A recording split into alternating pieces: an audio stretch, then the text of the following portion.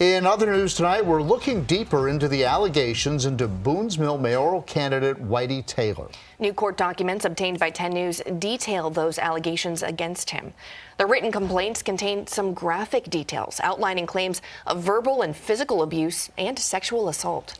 Taylor tells us that all three women who filed charges were employees at his store. One of the women wrote how Taylor exposed himself and requested sexual acts from her. She went on to say a week later, Taylor groped her before giving her her paycheck.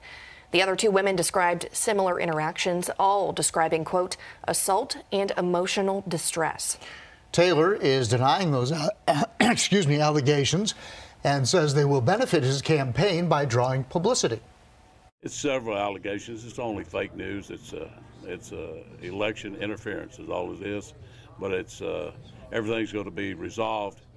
And my main concern is the town of Boones Mill. Taylor faces 3 counts of assault and battery and 1 count of indecent exposure. He'll appear in court for all those charges on October 30th.